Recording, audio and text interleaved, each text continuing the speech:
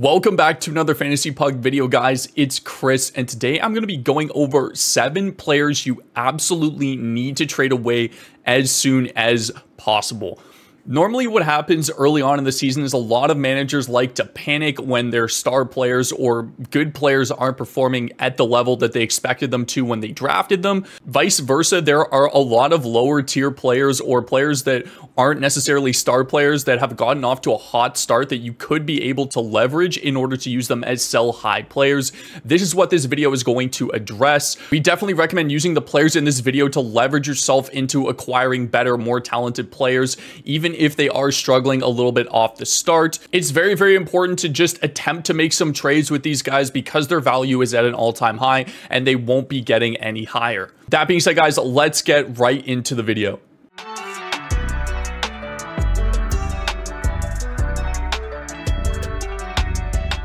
Starting off our list, we have Mark Scheifele of the Winnipeg Jets. He's 86% owned currently and has 5 points in 4 games with 3 goals. Scheifele isn't really known for his peripheral stats. He only has 9 shots on goal, which averages to under 3 per game, and he's currently shooting at 33.3%. This is obviously a very hot start for Scheifele, who has a history of being around the 70-point mark and getting around 35 goals. I completely understand if you wanted to keep this guy around, and it really depends on your league scoring, but Scheifele is not good when it comes to shot volume or hits. If you play in a league where peripheral stats aren't really that impactful, I totally understand hanging on to this guy. This is a great opportunity to leverage Scheifele's hot start and get a very, very high value player that could be struggling offensively, but is much better when it comes to those peripheral categories. So use him to improve areas on your team that you're either struggling in or need support in, like defense or goaltenders, or if you have a plethora of centers already that give you a good amount of depth, you can trade him for an elite winger.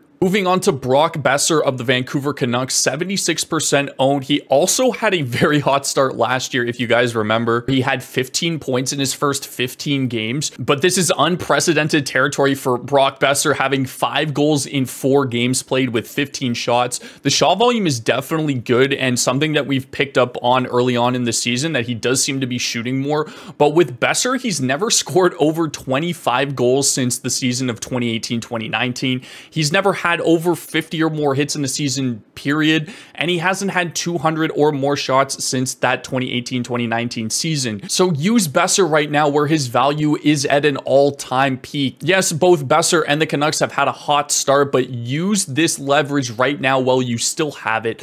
Again, similar to Scheifele, if his goal scoring and production starts to slow, he doesn't have any value as a player due to his extremely low peripherals. I definitely recommend trying to upgrade Brock Boeser going forward. Just send out a couple trades. They're very similar to Scheifele. Probably not the same value because he doesn't have a history of being an elite player, but he should get you some value right now due to his hot start. Up next, we have Vladimir Tarasenko of the Ottawa Senators. He was somebody that I was considering leaving off of this list because he does normally get around 75 to 80 hits in a season, and when he has been healthy, he has had a pretty decent shot volume, anywhere around that 230 shot mark. But with Tarasenko, there's a lot of concern when it comes to injuries. Not only that, he's had a really, really good start. 6 points in 4 games. Every single person in fantasy hockey right now wants right wingers because of how scarce they are, which just makes Tarasenko even more valuable in trades. In the 4 games he's played, he's only had 6 shots and 5 hits, so his shot and hit volume haven't been eye-popping by any means. And with Josh Norris coming back off of injury, Tarasenko seems to be skating with Matthew Joseph and Ridley Gregg on the 3rd line, and is seeing power play 2 time now. I'm not too concerned about that because of the fact that Ottawa likes to split up their power play. I would definitely be hunting for trades for Vladimir Tarasenko right now. 6 points in 4 games is enticing enough for other managers to take some interest in him. Pair that with the fact that he's already at a very scarce position. And like I said, line 3, guys, he's averaged under 14 minutes time on ice over the past 4 games. So that should tell you all you need to know about Tarasenko. I'm looking to sell this guy at every opportunity. I think if Carter Hart was on any other team and he had the start that he's had so far in Philadelphia, I think I would be trying to trade a bunch of assets to acquire him. He's one of the better young goalies in the National Hockey League. It's just the fact that he's on a terrible team right now. And some of you might be saying, well, they can't be that bad. They're winning games. They have Couturier back as well as Cam Atkinson.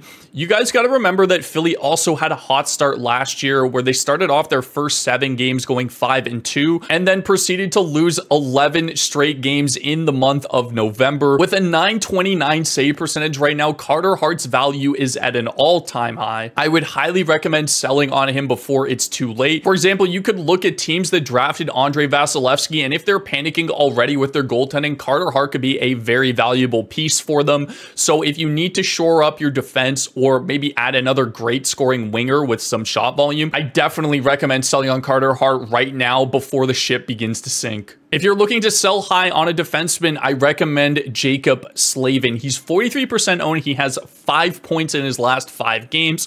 He's only ever had 1 season with more than 40 points. This is a great opportunity to upgrade your D while you can. He also doesn't get any power play time whatsoever. You can use Slavin in a piece to try and do a 2-for-1 trade or a 2-for-2 trade to where you're able to upgrade one of your defensemen, but use Slavin right now while you can, especially in deeper leagues where he's had such a hot start and you're able to try and find a defenseman that maybe didn't have that great of a start, but still offers you a lot more in terms of peripherals especially. When it comes to Slavin, he does have a pretty good block total where he'll have over 100 blocks. So if you count that in your league, I can understand.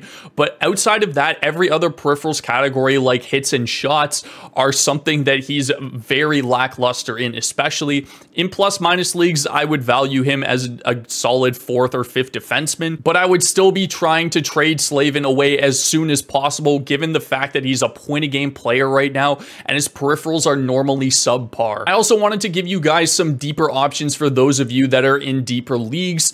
William Karlsson is a great one. He has 5 points in 5 games played, only 18% owned. We all know that one season he had where he scored 43 goals for Vegas's inaugural season, but typically Karlsson is a 55 or lower point producing player with a low shot volume and low hit volume. He's also just playing 3rd line right now in Vegas and seeing power play 2 minutes. Again, the power play minutes are okay because Vegas, similar to Ottawa, splits up their power play, but this is still a great opportunity to trade Karlsson away while he's hot to address other concerns on your team and hopefully get a player with some better peripherals going forward. Finishing up our video, and another good deep option to sell while you can is Jesperi Kotkaniemi.